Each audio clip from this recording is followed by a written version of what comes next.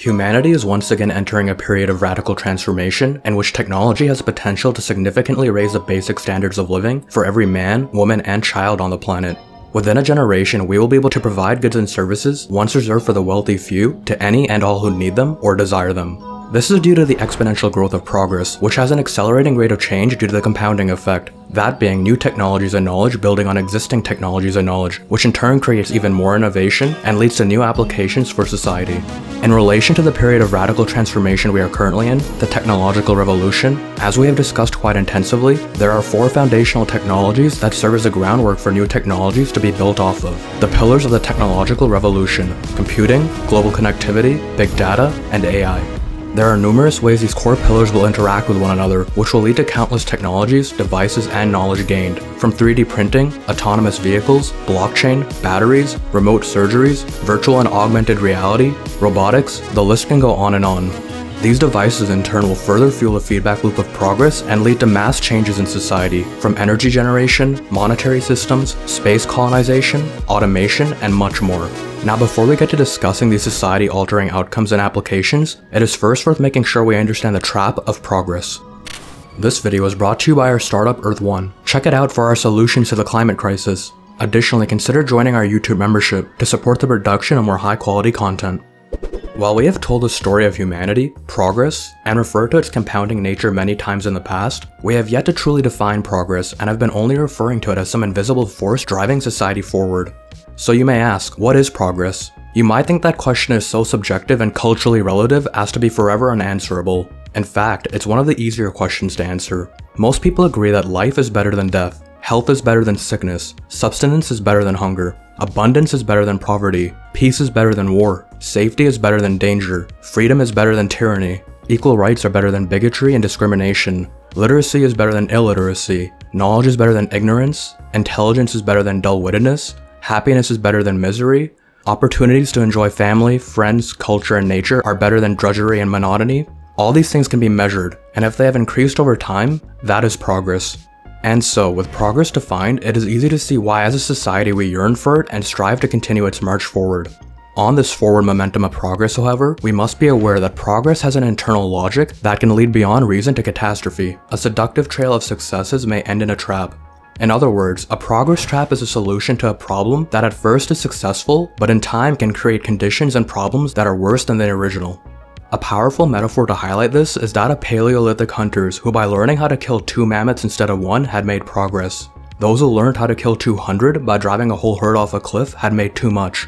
They lived high for a while and then starved. This point was made to highlight the fact that progress forward doesn't always yield the results we'd expect. In our modern society, this translates to technological progress. For instance, consider the use of fossil fuels. While at first a seemingly cheap and abundant source of energy, we are now seeing the catastrophic effects of it in terms of climate change. The same logic can apply to various technologies, such as the study of the atom leading to the atomic bomb, our hyper-connected society leading to a rise in mental health problems, and so on. What these problems teach us is that progress for the sake of progress is a wrong approach to take, and we must be aware of the potential traps to avoid or be able to respond to them quickly as we discover them. Translating to the technological revolution, inevitably there will be progress traps along the way, but by being thoughtful in how we apply our progress, we can achieve long-term prosperity. This rings especially true for one of the largest and most immediate traps we are facing: automation, which is often confused with being the technological revolution in and of itself.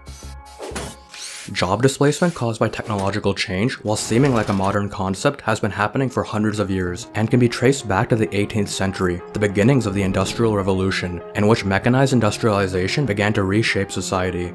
As we have previously discussed, this first impacted the textile and agricultural industries, but then began to spread across society, as electricity became a utility and no longer had to be generated in-house. As mechanized industrialization and electrification advanced, and paired with the concept of the assembly line, gave way to our age of mass production.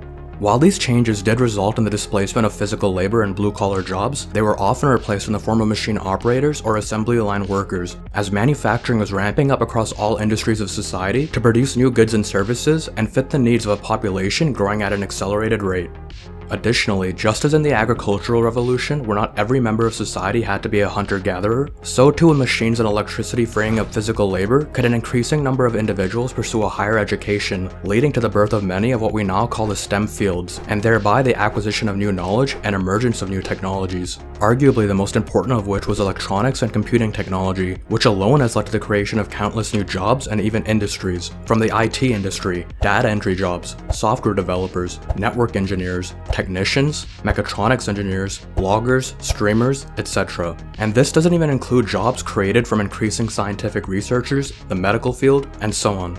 Because of these factors, we sometimes don't even consider how many jobs have been replaced. As one example of many, pre-industrialization, 50 to 80% of a society had to be in the agricultural industry in order to provide enough subsistence for the population.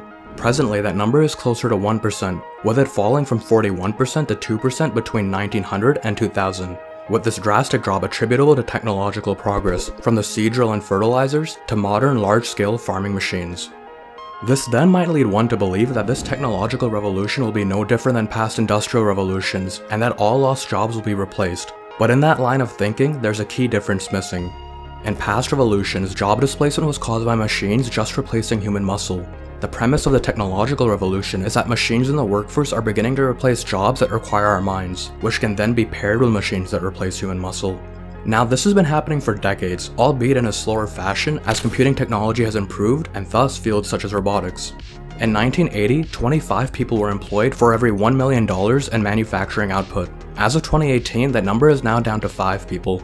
Additionally, from 2000 to 2010, the US lost about 5.6 million manufacturing jobs, with 85% of those losses attributable to technological change, more specifically, automation.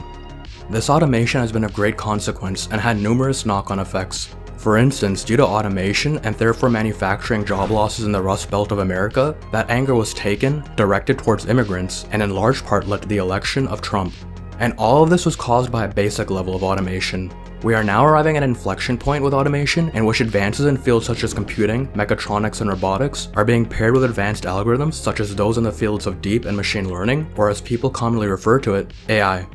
These advances are giving machines the ability to perform complex tasks, even those involving high degrees of dexterity, and in the coming years these will only get better as algorithmic training methods such as simulation training and reinforcement learning improve. Growth in industrial robotics is increasing year over year at an accelerated rate, and we are currently on a projected track on the low end to lose another 20 million manufacturing jobs globally by 2030. The manufacturing sector, as we have seen, has already been decimated by automation over the decades, and it seems this will only continue to accelerate going forward. In addition to this, and different from past automation, with this inflection point of the 4 pillars of the technological revolution, nearly every field and all jobs within them, both blue and white collar, are at risk. And we are about to witness a transition on the scale of the early 1900s, when much of global industry switched from farming to factory work. Beyond the manufacturing sector, automation is looking to displace 1/5 of the global workforce, that being 800 million to 1 billion jobs by 2030. Within the US alone, 39 to 73 million jobs at risk. To put those numbers in perspective, during the Great Depression, the unemployment rate was 25%, and with automation, by 2030, we can be looking at rates ranging from 25% at a minimum to upwards of 50%. From automated warehouses, automated cooks, autonomous logistics, robotic vertical farming, additive construction, self-service concierges, and so on, automation is coming for every industry.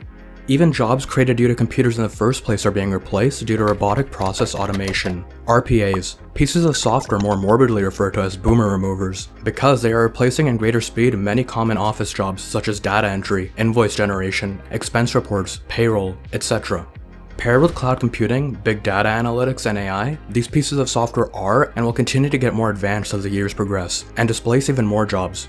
Beyond RPAs, other jobs software-based automation can displace is paralegals with the ability to process thousands of documents instantaneously, radiologists in detecting cancer and medical scans, accountants and auditors, the list can go on and on. In many of today's workplaces, AI has even been promoted to middle management. In industries from service to banking and food prep, software now does the supervisory work of training workers, monitoring quality, and reviewing performance. We may want to stop worrying about killer droids and kamikaze drones, and instead start worrying about the mundane, mediocre apps and services that allow companies to process payroll 20% more efficiently or determine benefits eligibility with fewer human caseworkers. Even jobs thought to be safe havens are a target for software. For instance, OpenAI's language learning model GPT-3, which can produce articles that look like they were written by a journalist, and are starting to be seen with increasing frequency across the web. We can go on and on talking about the jobs and industries that face threats due to automation, many of which will have videos of their own in the future. Coming back on topic, in addition to the lost jobs caused directly by technological automation, we must also consider the cascade effects. For instance, with less human truckers on the road, less hospitality and retail jobs would be needed in the form of highway hotels and motels, fast food, and restaurants. And another factor that adds fuel to the fire is that global population growth is now slowing, so by extension less workers will be needed. To add to this, the current pandemic has greatly accelerated the automation transition. What would have taken a decade to play out has now happened over the course of a year. The US alone lost over 25 million jobs at the peak of the pandemic, and while some have come back and are coming back, others will never return. Economists predict that over 40% of the jobs lost during this pandemic are gone forever, and unfortunately, many of these lost jobs impact the workers that need it the most in the lower end of the wage spectrum. These jobs are dissipating as autonomous robots are able to work 24/7 with no lunch or bathroom breaks, lights, or even AC. From a purely profit perspective, it is not a hard decision for a company to make. The majority of these lost jobs are held by a growing class of the population referred to as the working poor. Individuals who work full-time hours, but because their wages are so low, they cannot break out of poverty due to living expenses, bills, and so on. We can see proof of this looking at the valuation of tech stocks and net worth of affluent individuals during the same time period where millions are losing their livelihoods. This is the reason many are calling this pandemic recovery K-shaped. Now the reasons for this recovery tie into many complex factors, but one of the largest being jobs currently safe from automation versus jobs that were on the chopping block for automation. Under the guise of pandemic layoffs, companies now have the ability to replace large swaths of their workforce with robotics, and because of this, it is no surprise in the amounts of civil unrest we are seeing. We view this as an early warning of the automation progress trap we now face, and as automation moves across society, if unaddressed, civil unrest and other such issues will only continue to increase. So then, what options do we have to get through this automation conundrum to a more prosperous society on the other end? One of the most obvious solutions to the automation conundrum is employee retraining, upskilling, and education, which has been a strategy deployed in past revolutions as people were trained to become machine operators. In terms of the technological revolution, machine operators will be a role that will in large part be automated. However, it does bring up the opportunity to reskill those operators to become machine and robot maintenance specialists and technicians, or even enter the trades and roles such as electricians. Beyond this, going forward, many job opportunities and new jobs will be in STEM fields, from engineers, data scientists, programmers, etc. And while pursuing a formal degree and diploma will always be an option, there are many other ways to obtain expertise and knowledge in these fields. For instance, online learning platforms, YouTube, and coding bootcamps to list a few. The internet has democratized access to knowledge, thereby giving everyone the ability to learn any skill from anywhere. Now, while self-education to keep up in this technological era is important, we also believe it is a moral imperative of companies who are laying off due to automation to provide this for their employees. Some companies have and all should offer vouchers and access to online courses or coding bootcamps for those employees in jobs that are no longer required due to technological change, and to additionally give opportunities for those employees who choose to participate to be reintegrated into a different part of the company. It is also worth mentioning that while we have been talking about retraining and education at the adult level, it is imperative that these technological skills such as programming are taught from a young age in schools to prepare children for the new job market. This solution to the automation conundrum, while important in the sense that everyone should be well educated and up to date in a prominent skill set of society, will only help so much when it comes to job displacement. There will still be a net job loss by a wide margin as automation progresses and impacts more industries. Additionally, it is unlikely that everyone would want to just focus on becoming a programmer or another STEM job role, nor should they. What makes a society rich is a diverse set of skills, and the key point of progress is that it allows people to pursue what they are truly passionate about. So then, if an individual is not interested in retraining or educating in STEM subjects and are unable to find a job in the field they are interested in, are they forever stuck in the gig economy? The gig economy refers to a labor market characterized by the prevalence of short-term contracts and freelance work as opposed to permanent jobs. Now, the concept of freelancers and independent contractors isn't anything new. From marketers, programmers, graphic design, etc., due to the democratization of the internet and maturation of online platforms, gig work takes this concept to a new extreme and can cover a wide array of jobs, as seen on platforms such as Fiverr or Upwork, from music production, voiceovers, and business consultation, to making videos on YouTube, putting music on Spotify, driving for Uber, walking pets on Rover, and so on. This type of gig work and its growing prevalence should serve as a buffer and fallback as automation progresses, and in many cases has. In the USA, 36% of the country reported working as a freelance or gig worker in 2019, with 53% of people between 18 and 34 reporting gig work as their primary source of income. There is no doubt that as automation progresses, these percentages will only increase. However, due to this rapid growth in gig employment and how new this type of work is, there are many valid concerns to be addressed. In some ways, the gig economy doesn't have any borders. Due to the internet and globalization, there's a low barrier to entry, and anyone can participate in it if they have the skills or the time. It is worth mentioning that this notion of remote work has been greatly popularized and brought to the mainstream due to the current pandemic, and now many understand that the majority of jobs in the digital sphere could be performed from anywhere in the world. On one hand, this is great for location flexibility, allowing the ability to work from anywhere, and providing the means for those in poverty in any part of the world to work their way out of it by doing things they are passionate about. On the other hand, it also greatly increases competition for jobs, and what might be considered a high rate of pay in one part of the world, say Nairobi or Thailand, could barely be scratching the minimum wage in another, say England or the USA. In many cases, minimum wage laws are antiquated and cannot deal with the complexity of this problem. Another instance this can be seen in is with companies like Uber, Lyft, DoorDash, and Instacart, in which after insurance, wear and tear on your vehicle, and more, often drivers end up making less than minimum wage, with some reports indicating that up to 75% of drivers are making below minimum wage. On top of this, these same companies have lobbied to make it so they don't have to classify their gig workers as employees, such as with Prop 22 in California. This means they still don't have to pay minimum wage, and additionally don't have to provide retirement plans, education plans, healthcare coverage, etc. Now, the duty to provide these services, whether it be from the private or public sector, is a topic best left for a video of its own in the future. However, the main point is that we need to think of solutions to these problems as we wait for policy to catch up. One innovation in how we can rethink the gig economy, and workers can still benefit from technological change, is called a platform co-op, which already generates more than $2.36 trillion in revenue across the globe. What are these cooperatives? Think Uber if drivers own significant equity in the company. Think Spotify if the music streaming service was in part owned by its musicians. There are abundant models for this, including Firmundo, a German digital selling platform that operates much like eBay, except the sellers on the platform are also its owners. Innovations like this are an example of ways we can gracefully automate while still reaping the rewards of increased production and new forms of work. They will also go a long way in solving problems such as wealth inequality.